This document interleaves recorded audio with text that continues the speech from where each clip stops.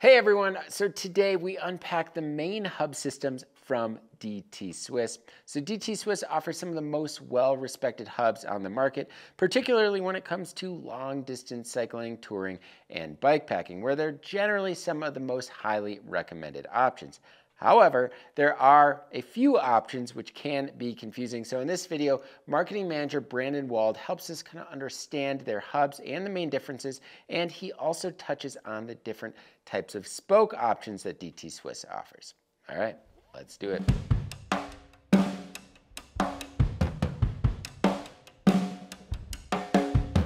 Before Brandon shares his knowledge, I just want to take a quick moment to let everybody know that this video is partially supported by Surly Bikes. Surly, they make serious steel bikes for people that don't take themselves too seriously. They make bikes that are durable and versatile that can be dressed up or down for commuting, bikepacking, ATVing, gravel grinding, or really whatever you call fun on two wheels. With 15 original dirt-friendly platforms, they offer something that fits just about anyone for any style of riding. So for more on Surly, make sure to click the card in the top right corner or else follow the link in the description below. And if you have yet to become a Bikepacking Collective member, well, this just might be the best time of all because you can join today for a chance to win this beautiful custom tumbleweed sunliner. Plus, you'll also be in time to receive the next issue of the Bikepacking Journal. So for more details, also click on the card in the top right corner or also follow the link in the description below. My name is Brandon Wold, marketing manager for DT Swiss. We're here in Grand Junction, Colorado, where we have our production facilities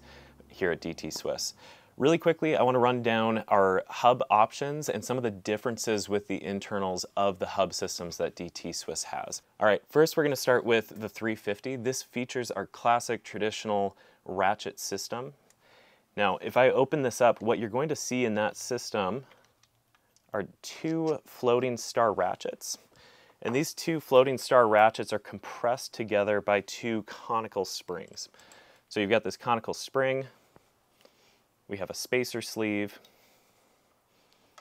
and then two floating star ratchets.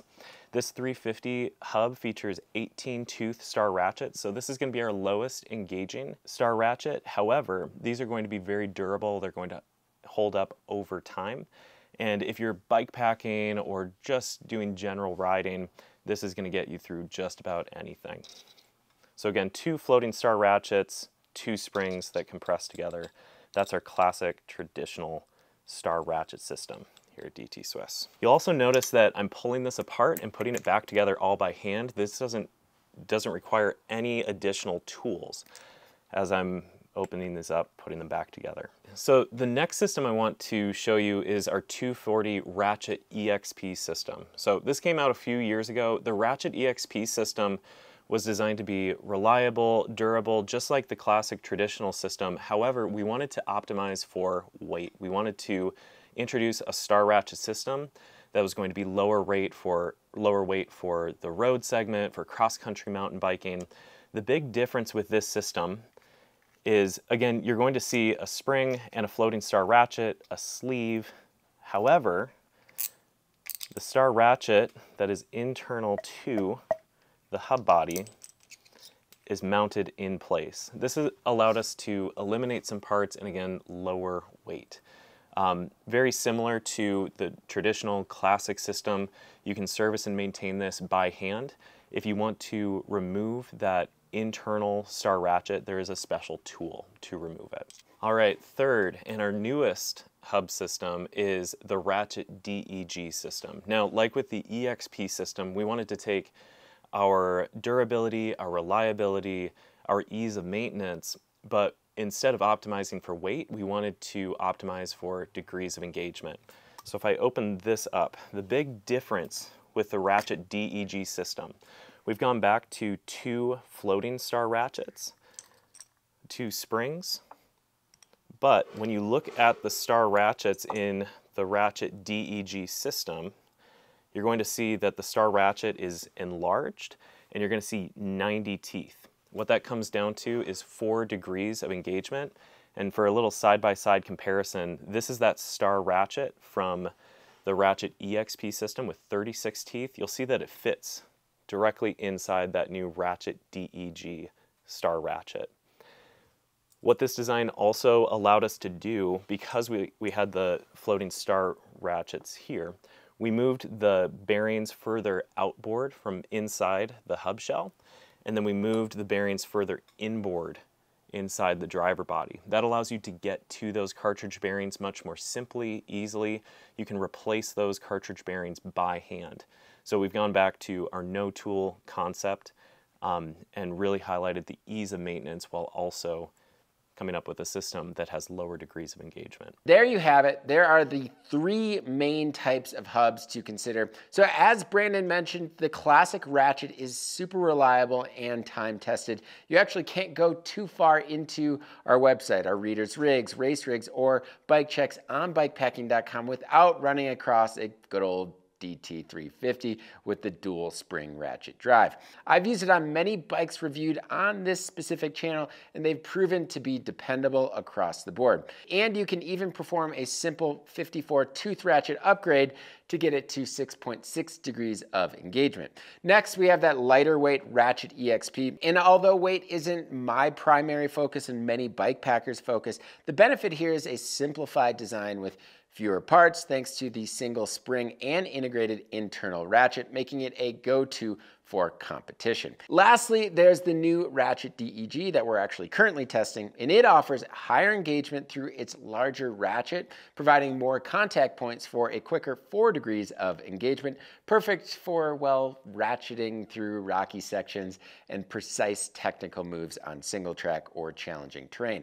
Plus, DEG's tool-free servicing makes it incredibly user-friendly for bike packers, arguably the most serviceable hub on the market. Now, another key part of the wheel build is the spokes, and I'll dive deeper into how DT makes their spokes in our upcoming site visit video, but Brandon briefly touched on their importance for bike packing and overall strength. Let's hear what he has to say about that. Really quickly, I want to talk through our spoke lineup. So just like our hub systems, we designed various spoke options optimized for different types of riding and different goals for riders. So just like the Ratchet DEG system is optimized for technical trail riding, something that needs more engagement, versus our EXP system, which is lighter weight for someone who is really trying to optimize their system for weight. We have various spoke options that are optimized for different types of riding. Now, if we think about bike packing specifically, a lot of the time what we're thinking about is what's going to have the best benefit for the total system weight of my wheels, my bike, allowing me to ride, pack, get through multiple days without having to worry about the spokes or the various components in the build of my wheels or the build of my bike. Typically what we would recommend in a custom wheel building case when it comes to DT Swiss spokes is something like the DT Champion or the DT Alpine 3. These are going to be very durable, reliable spokes. Now with the DT Champion, you have a straight gauge 2mm spoke, versus the DT Alpine, you have a tapered 2.34, 1.8, 2.0 millimeter spoke. The differences between those spokes, so again, straight gauge versus a taper, with that tapered Alpine 3 spoke, you actually have more mass closer to the spoke head and hub interface, so you have increased material that's going to have more strength at the spoke hub interface. But then you have less material and lower weight as you get closer to the rim. That means that you are going to be able to spin that wheel up just a little bit easier with that decreased mass closer to the rim.